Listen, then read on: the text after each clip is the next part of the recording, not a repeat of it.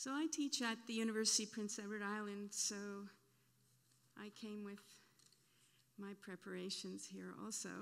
And I've also been involved with the AIRS project and initiated it, and like to think that this event today has really come out of that. So the celebration of the singing voice that we've been privileged to hear tonight so well demonstrates singing as both powerful communication and an art form of extraordinary subtlety, flexibility, and fascination. Singing is significant at every stage of the lifespan, from the lullabies for infants, and we heard Summertime, I think that's really a lullaby, to the chants and hymns, and we just had wonderful chants, the hymns and songs of reminiscence when we actually die, and we won't be there to hear those, but still it goes on to the end of our lives. We're reminded of the impact of singing. Some of us have seen the news, and some knew the wonderful songs of Gordon Downey of the Tragically Hip, who really got the whole country involved with his singing and his songs. We've heard tonight how singing falls into the mandates and complements the mandates of so many organizations that aim to improve the welfare of society. Though we think of music, we think of singing as music, it is a human behavior under the control of the brain. It's a very complex human behavior. And therefore, it falls into the discipline of psychology. But singing also links with many other fields, for example, education, where the focus is teaching singing and using teaching to teach other things. The AIRS project was an initiative to engage researchers from many different disciplines so as to learn more about singing. AIRS, as you heard from Corinne, Hendrick, and Eldershaw, stands for Advancing Interdisciplinary Research in Singing. And this project was based at UPEI and involved many people in Prince Edward Island, but it also involved people right across Canada and in more than a dozen countries around the world.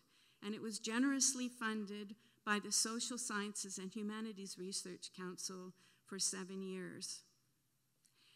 With the objective of benefiting society through research in singing, AIRS aimed to understand how singing develops in every human being, at every age, in every culture. It aimed to determine how should singing be taught and used to teach other things. And it aimed to determine how singing could increase well-being, where we broadly defined it in terms of improved cross-cultural and intergenerational understanding, as well as health benefits. And the many studies and findings that came out of the AIRS project will actually be published in a 3-volume book series, a series that's going to come out in about a year, in 2019. We have to wait for it. It's in progress. But I'd like to share with you 3 broad outcomes of the whole project that seem relevant tonight. And the first is that the benefits of learning to master the human voice are no less than the benefits of learning to master another instrument that we can see outside us. And as each of us carries around this musical instrument, as Mark Sanderford has told us, it does seem a shame that we shouldn't make use of that beautiful instrument inside. And how can we do this but through the school systems, through our homes, and through our communities? That's one thing that's come out of the AIRS project. A second outcome came from some studies of the singer-songwriter and what motivated someone to go into that profession. And from our studies of interviews and surveys, we learned how important family influence is in the support and participation in the career in this career choice for singer-songwriters in Prince Edward Island and elsewhere, often small communities. And this finding suggests that we should acknowledge and encourage music in families, singing in families. Singing together in the car and in kitchen parties is more special than we might realize. And the third outcome of the AIRS project is the building of community among the organizations in PEI that were part of the AIRS project from the beginning or joined us later. And the idea of SingFest was discussed at our meetings. The years of dialogue that we had about how singing impacted each of these organizations in a unique way led to the realization of the importance of encouraging all of the province of Prince Edward Island to think about singing at least once a year, and we chose that time to coincide with World Singing Day, which is in a few days, so we have a whole week looking to this. So many partners have offered support and cooperation. To name a few, the Prince Edward Island Symphony with the conductor Mark Shapiro kicked off SingFest last Sunday by having the symphony audience sing the theme of the afternoon's Beethoven Symphony. We heard from Roseanne Gauthier and her team at the Public Library System in PEI, engaging children and families in singing for the sake of literacy and to enjoy their experience in the library.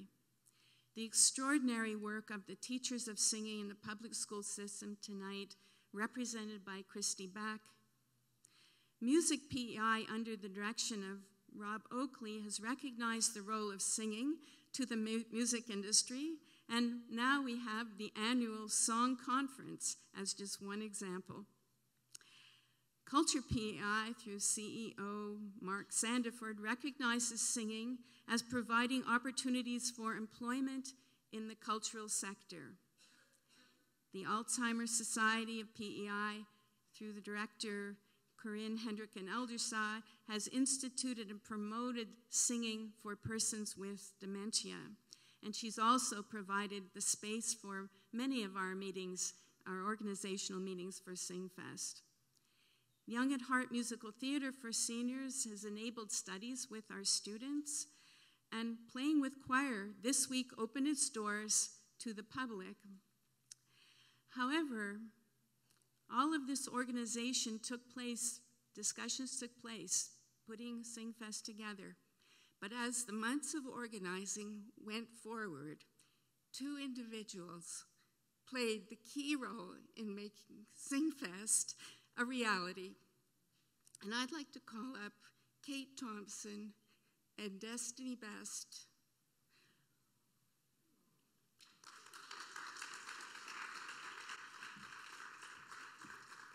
They took SingFest under their wing, using all of their skills and creativity and talents, and they actually also used their sisters, Alex Thompson and Faith, who is responsible for this, and Faith, who's our wonderful MC, to make SingFest a reality. So we have a little gift for them, for you.